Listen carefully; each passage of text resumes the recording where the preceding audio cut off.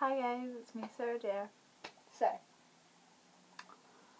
I thought I'd do the favourite books that have changed my life. Kind of tag thing, whatever it is going around.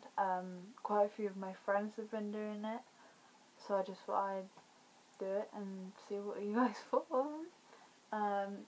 First book is in a series. It's about Cornwall, which is, as you all know, where I live. The first one is Ingo and they're all by Helen Dunmore, and I know it's childish, but it's got like mer people and stuff like that, and they're just good books for like long journeys. So that's the first one, and that's the second one in the series, The Tide Knot.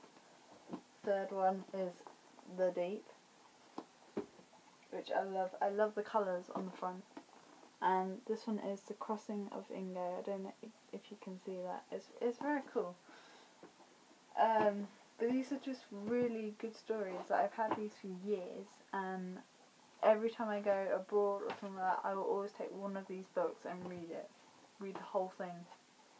So it's really good. And like the design on the front, like it's always got like either fishes, or it's always got water involved, or even animals. Like fishes are animals, but you know they're really shiny. Like if you can see that, like the glare.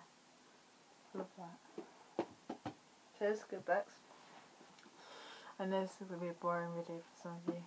I'm just quickly just literally saw the ones I got. The second one is called Just Listen. I got this from my school. It's by Sarah Dessen. Is it Sarah Dessen? It's a good book though. It's about this girl, and it's basically about her life. It's not like an autobiography because it's obviously not a real person, but it's about this girl called Annabelle, and she's just having some troubles and everything like that. And it's a really good book. Like honestly, I would very much recommend this to one of my friends. It was £6.99, and it's with the Puffin Books. And it's a good book. Again, this is a book I would take on holiday. If I could, I'd literally take most of my books because I love them so much. Anyway, that's a good one.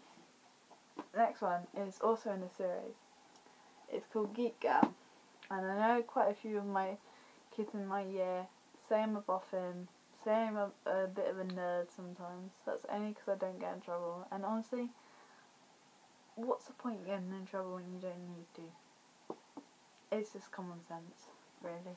No offense to anyone who does do it, but it's just my opinion.